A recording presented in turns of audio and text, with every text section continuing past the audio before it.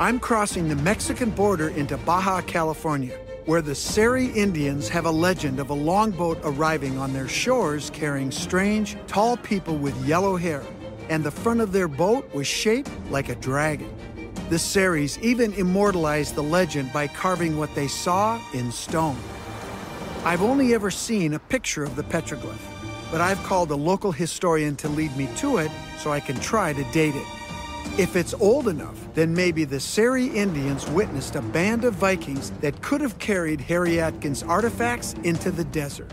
This petroglyph that we're going to look at is so important, and I'm really anxious to see it. So tell me a little bit more about it. What it shows is that the native people from over 1,000 years ago, perhaps, saw this ship go by, and it moved them so much that they had to inscribe it into rock. Well, this wouldn't be the first petroglyph of a ship that looked to be European, carved by Native Americans that I've seen.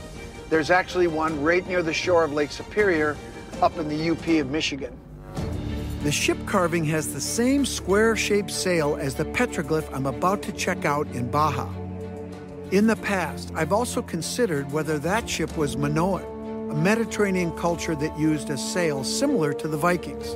But I think both carvings could be evidence that not one, but multiple Viking voyages ended far into the lands of the New World. Look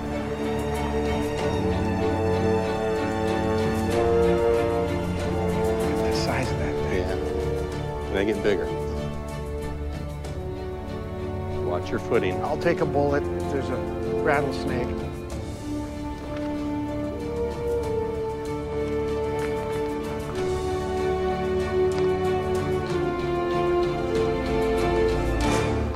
Oh, there it is. This sticks out like a sore thumb. I see a ship, I see the curved bow, and it looks like it could be a Viking ship. You've got what looks like a sail standing on a vertical mast right in the middle that has upturned front end and an upturned back end. Just look at the detail that went into the sail, and something definitely stood out with these people on what they saw. That almost looks like a tongue or water coming out of the mouth of a dragon or a snake. Take a look at this. You can see the bow of the ship. There's your rectangular sail, a single mast. You've got the dragon on the front. It looks very, very similar. What I'm most interested in is this petroglyph's age.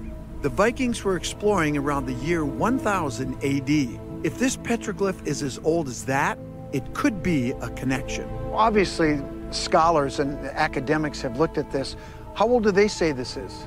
They've dated it approximately 1000 to 1500 AD. Well, that's right in our wheelhouse for the Vikings. I'm going to take a closer look at this with my hand lens. This is granite. Looks like some quartz, micas, and organics build up on the surface. They're also starting to build up again within the lines, so this has been here a while. As far as how old it is, 1,000 to 1,500, this petroglyph could prove that the Vikings did come to the Southwest. And if that all pans out, we're talking about a huge historical rewrite.